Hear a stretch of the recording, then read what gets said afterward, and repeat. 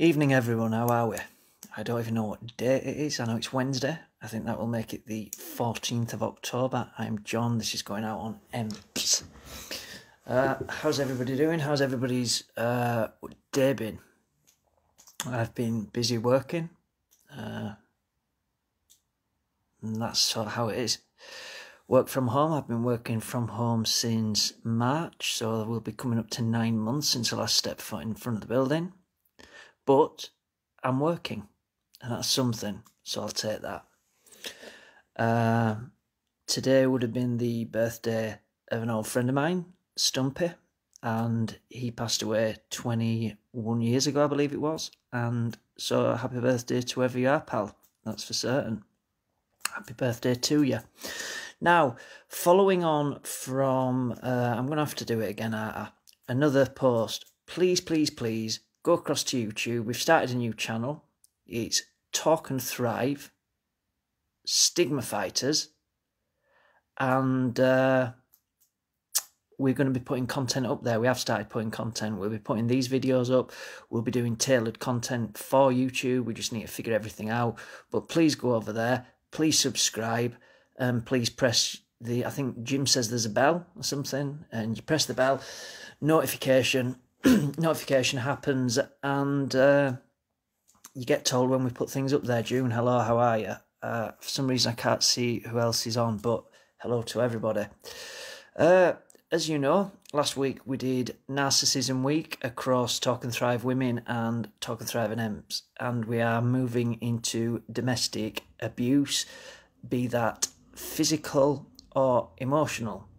Now, here's the thing. What you may not know and what you may not be aware of is this. If you are a victim of domestic abuse, if there is a non-molestation order in place, if the CPS have prosecuted, you may be eligible for compensation. Now, you may be available for compensation, and that will be based on the severity, and it will also be assessed. And it will range depending what it is, and that could be anywhere from £2,000 to £20,000. Now, Louise, who is part of Talk and Thrive Women, works from Ramsden's Solicitors. They do a no-win, no-fee basis, so there's no harm in going and speaking to them. Awards are definitely scaled, but if you are a victim, it's in your best interest to take a look, that's for certain. Domestic abuse should never happen.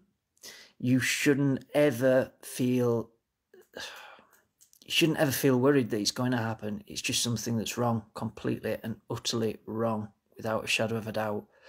But it does happen. And whilst a compensation award isn't going to change things, it might just help to better things for you. It might help you do things you wouldn't otherwise be able to do.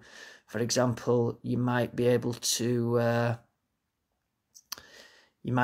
get a deposit for a house. You might be able to pay debts off. You might be able to do some things. Rashad's saying, yeah, domestic violence is a huge problem yet ignored when it comes to men. Yeah, Rashad, you're absolutely right, mate. The statistics say it all. 1 in 4 women are affected by domestic violence. 1 in 6 men are affected by domestic violence. So it isn't just women who are affected by it. I believe as a man I have to stand up and say domestic violence is wrong, and I believe any man who perpetuates that on either their male partner or their female partner, if they emotionally abuse their male partner or their female partner, they are cowards and it needs to stop. We need to be able to have strength of character. We need to be able to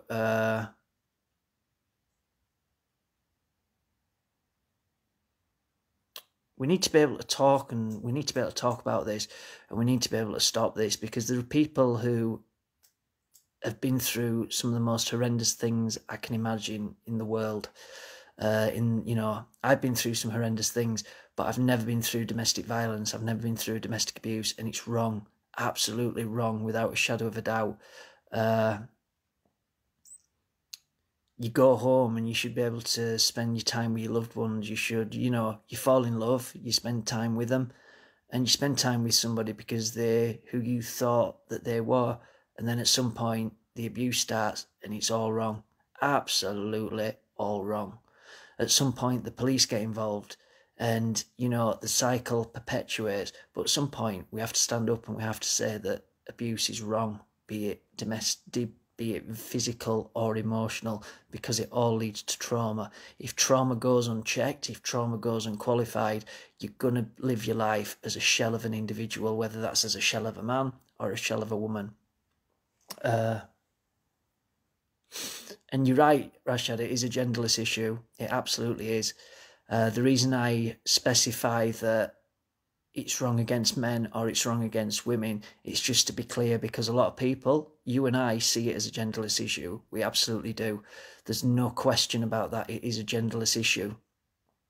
But a lot of people will believe that domestic abuse only happens to women, but it doesn't. It happens to men. So without a shadow of a doubt, domestic abuse is genderless. It's perpetuated by bullies, it's perpetuated by cowards, and it needs to stop. By the way, if you can, share this into as many groups as you can. We are looking to grow, we are looking to expand. Press that share button. Get yourself on YouTube, Talk and Thrive Stigma Fighters. Get us subscribed. You know, we wanted to grow. We've got ideas how we can grow. We've got things in place. Things take time. You know, it's taken us a year to get to where we are, but we're comfortable where we are. We're growing at a nice steady rate, and it's good. We're really happy with how it's going. But there's serious issues that we need to talk about, because when you're looking at domestic violence, whether it's against males or whether it's against females, people are left with trauma.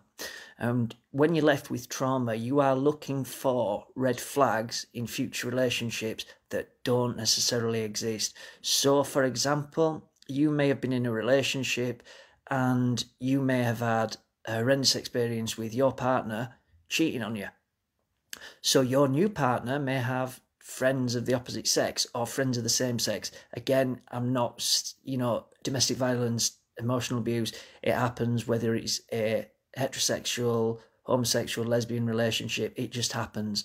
So you will look for those red flags, and you may believe that those red flags are occurring and happening as you speak and as you live, and they may not actually be there.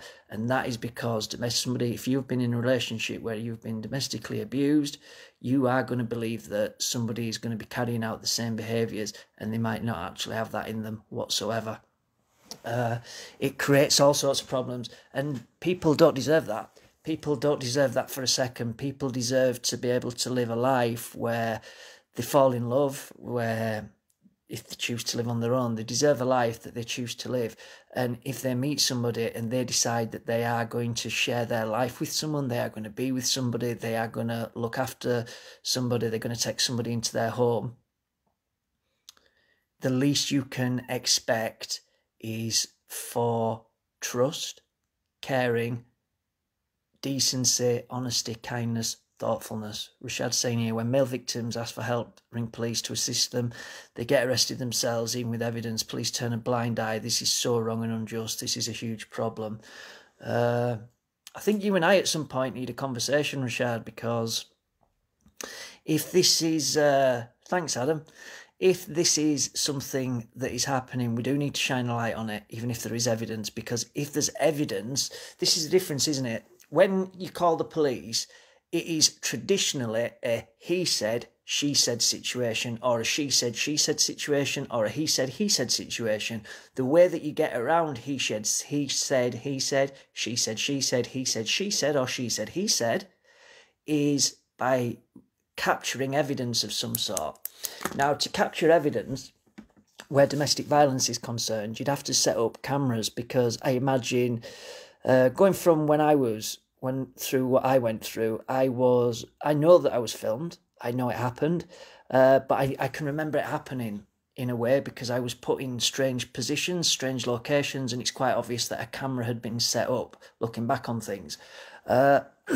No, I'm not happy about that. I'm quite angry about that, but there's not a lot I can do about it. There isn't anything that's going to change anything that I've been through, not for a second.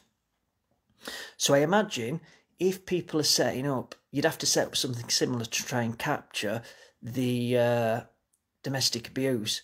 And if the evidence isn't sufficient, there's something seriously wrong, without a shadow of a doubt.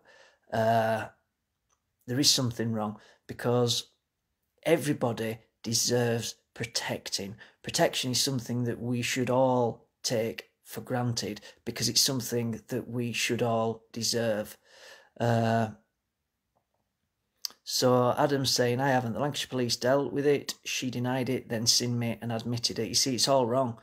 Yeah, I did very well there, Kev, thanks. I did I did very well. I was trying to make sure you try and capture everything, don't you, when you're sort of saying things, because subjects such as this, it impacts so many different people.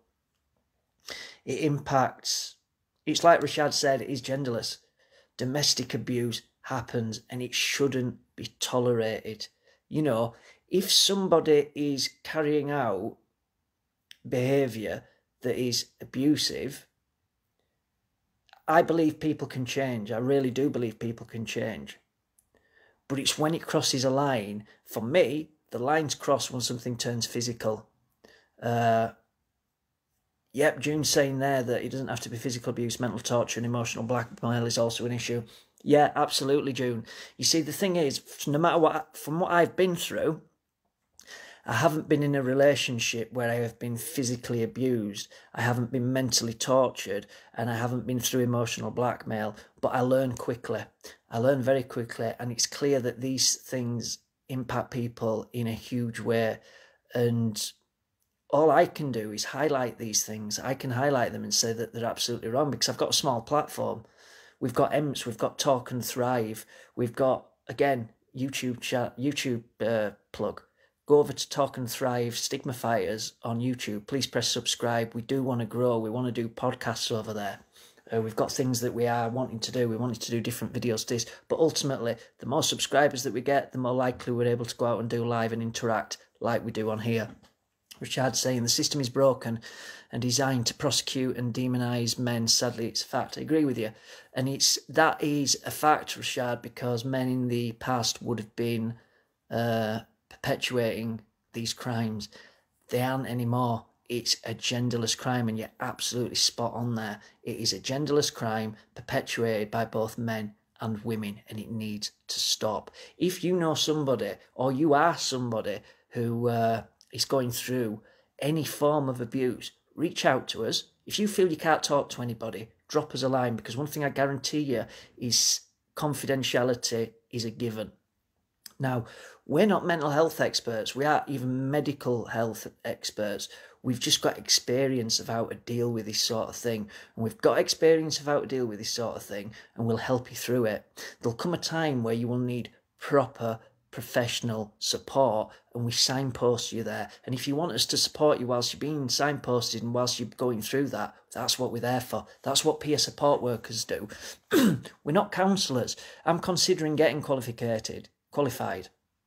Qualificated isn't even a word. You see, I'd struggle, wouldn't I? It's something that I am considering. It's something that I'm considering doing, because it's, you know, I'm 43 years old. Do I have more to offer than working as a risk analyst? Maybe I do, maybe I don't. Do I want to do that? I don't know. I know I enjoy doing this. Would I enjoy seeing people get support and get help? Yes, I would. Absolutely. I would love to be able to do that. We have got something coming up on a Sunday, which is kind of a big deal for us. We can't go into it yet because we haven't signed off on it. But once we can go into it, we will go into it. Here's something that I'd like to put out. If any of you lot have a story you want to tell about domestic abuse, if somebody has been prosecuted and you want to come on here and you want to tell your story, get in touch with me. I'll happily talk to you about that. That would be talking about anybody who's been through anything. If you'd like to write something to us and make it very clear that it needs to be anonymous and anonymised, we'll be happy to do that as well. We need to shine a light on it. We need to stand up and say it's wrong. It's wrong, not just because for the relationship that you're in, but there will come a time where you break free, and if it's like anything like the sexual abuse that I went through, it will feel Hey Emma, how are you? Hi Dawn, how are you? It will feel like you've got the biggest sense of relief in the whole world. You'll feel relieved by it. But then I imagine flashbacks start. I imagine the mental torture starts. I imagine the sleepless nights will start. So therefore, domestic violence has a direct link. Domestic violence, be it emotional violence, physical violence, emotional abuse, physical abuse, however you want to call it, it's going to impact you, and it's going to impact your mental health. If it's impacting you, reach out to us. I personally give you my word. We speak to you. We don't go anywhere if you don't want us to go anywhere. We will encourage you to try and seek help, but we will not force you to seek help, and we would never do anything that you did not want to do. That is an absolute certainty. We have got a duty of care. So if the situation is so bad that other people's lives are at risk, obviously there's decisions that have to be taken. But if it's something that's just being handled between the two of you, talk to us about it and we'll help. We absolutely will. If you are an individual who is getting heightened by the thought of lockdown, where we live, I am living in tier 2. If you're in Liverpool, you're already on tier 3. Now, if your emotions are already heightened and you're at home and you are feeling like something's not feeling right, you are getting angrier than normal. If you're watching this and you're beginning to act out of character, or you're beginning to feel out of character, get in touch with us, because if you're starting to act out of character and you're starting to feel that you could be acting out of character, there's a strong possibility, I think, that you might start to fall into a trap of acting out on your frustration. That doesn't mean to say you would definitely turn into abuse. I'm not saying that. What I'm saying is you would start to act in a way where your frustrations would impact the lives of those you love, because you are not yourself. And that's where we need to talk. That's where peer support groups come in. If it wasn't for COVID, we'd be on about 8 or 9 groups now. We've currently got 2 that we're running. Hopefully we can carry on running them in the meantime, but we are getting back to doing these videos. We are going to get our point across that way. I am going to look to utilise Zoom. I am going to look to utilise Teams if I can, and I want to get people on, and I want to do groups on here. I'm happy to do one-on-one sessions with people if you like. I'm happy to do 2-on-1 sessions if you like. What I will say now is, if you are a female, I would strongly like you to speak to a female if possible. If you send us a message, we will arrange all of that, and we will get somebody to get in touch with you. If you're a male, we will speak to you. We just think it's ethical. We just think there is an ethical side of things to things. We feel that it's how we run our groups. We believe the male groups are for males, the female groups are for females, and they need to be facilitated by the appropriate gender or sex, whichever terminology you want to use. Again, I'm not sort of questioning that. Long term, if you are an individual who's a transgender individual, and I'm not trying to offend anyone, please don't think I am.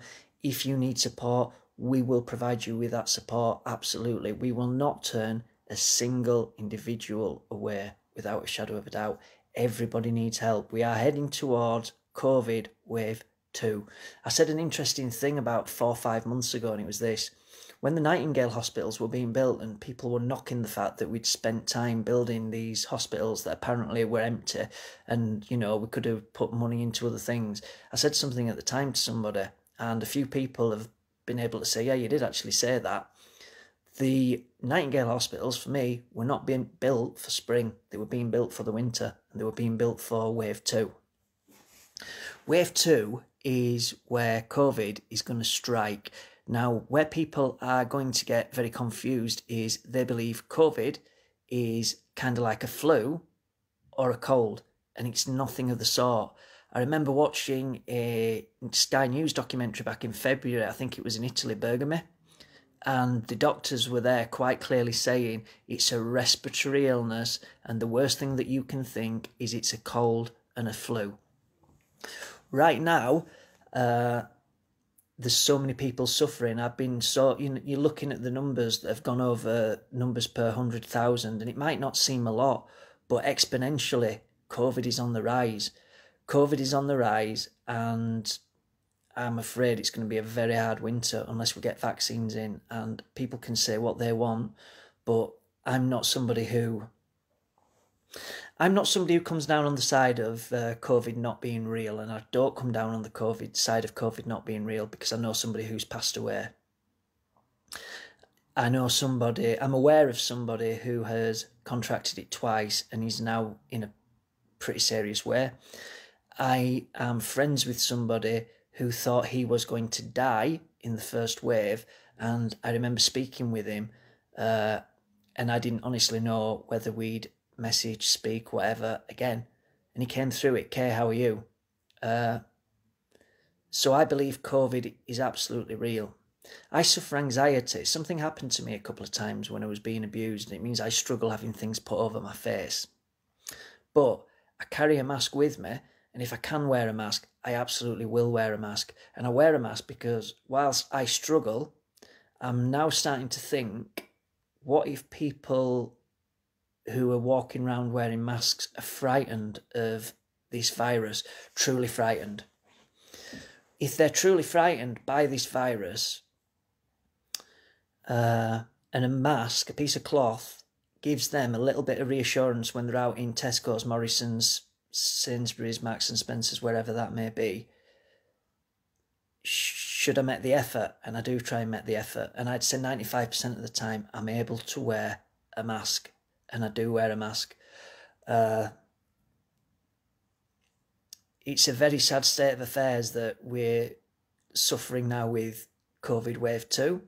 I find it completely strange that COVID wave 2 has happened within a time frame from when they allowed people to go abroad on holidays. I find that rather strange. I find the rule of 6 strange. I find having to go into a cafe with a mask on, but once you're in the cafe and sat down, you don't have to wear your mask, go to the toilet or leave, your mask doesn't have to go back on. I find these rules all sort of contradictory. So when you've got a set of contradictory rules, you're going to have a set of people who don't necessarily believe that COVID is a real thing, and that's an incredibly sad thing. I think we need to, it wasn't that long ago, we were out clapping the NHS on a Thursday night at 8 o'clock because they were doing such a good job. I hope that we are able to maybe do something similar, or, remember the NHS when they are overwhelmed, and they're overwhelmed both because of patients who need help because of things such as heart disease, cancer, and also those who will be going to Nightingale hospitals because of COVID. It's going to be a difficult time. Now, I suppose I've gone well off track here about domestic abuse because I've stumbled into COVID, but it's quite simple. What we are looking at is trying to heighten awareness for domestic abuse. Narcissistic behaviour. We published that all over last week because there will be people in narcissistic relationships that don't realise that their partner is displaying narcissistic tendencies. So there is a lot of awareness that we need to put out. We need to make it aware that, think how horrific it is. 1 in 4 domestic violence, 1 in 4 women suffer, 1 in 6 men suffer. That's atrocious, is that? That's 2 in 10. That means 20% of people, 20% of individuals suffer. That's wrong. It shouldn't happen. It should be 0%.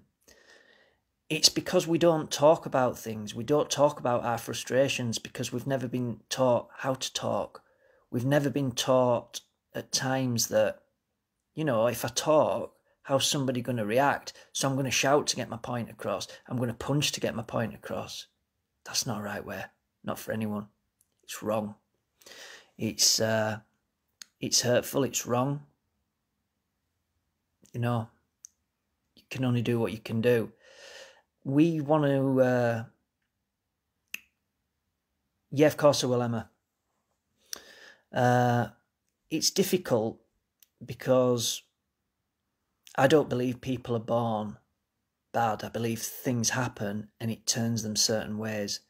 And I believe when you try and get support for something and that isn't forthcoming, that can cloud your judgment for a long while, and it can cloud your judgment.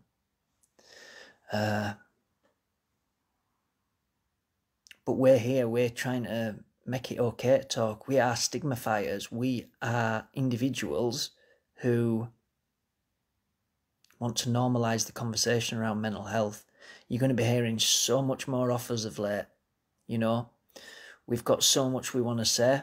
We wing it a lot of the time. We don't know what we're going to talk about until I press record. Still, I don't know what I'm talking about as I'm talking right now, really. But I know I believe what I'm saying, and I've read what I'm saying, but I don't structure it. There's no sort of bits of paper going out. I'll discuss this at minute 5, minute 10, whatever that may be.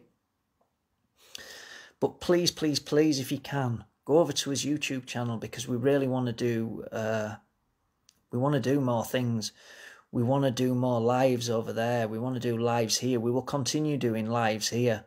We've got over 2,000 members now in this community. That's amazing.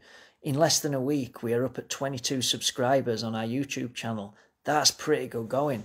You know, it's slowly, it's steady, but we'd like more. If you get a chance, go over to YouTube. Please log into YouTube. If you don't know how to log into YouTube, it's the same as your Google account. Log in. Press that subscribe button, press the bell to receive notifications, and watch us grow. Some of the things that I'm thinking of doing is, because we want to go out and we're wanting to raise money, so I'm contemplating busking. Do I do like a busking set at home or something like that? Because clearly you can't go out at the moment, just to try and raise money, see if it's possible to raise money. It's trying to do things just to raise awareness to people. It really is. We have so many things that we want to do. The Sunday night thing is going to be huge, really huge. And I can't wait to talk more in detail about that, because that's blown me and Jim away. It really has, that we've got something in place that's... what's the YouTube channel called? Funny you should say that, Emma. It's called Talk and Thrive Stigma Fighters. And it's got a picture of me and him on in front of the West Yorkshire Police Building. You'll see a lot of content that you've already seen, but that's because we're adding currently. We will start putting new things on there. We'll be doing bite-sized videos on there, maybe 5 minutes into something. We will do a bit of research on something, and then we'll talk about something for 5 minutes, because we believe that, you know, your bite-sized videos, you're going to get more engagement for that, because it's something that people can drop in and drop out of. The videos that we do here, we do very well. There's two on Facebook. There's two sorts of metrics that you look at. You look at those numbers you've reached and those who've viewed the whole thing. We do very well. It shows people drop in and drop out. So what we're trying to learn is what people want us to talk about. So if you're ever wanting us to cover a particular subject, get in touch with us.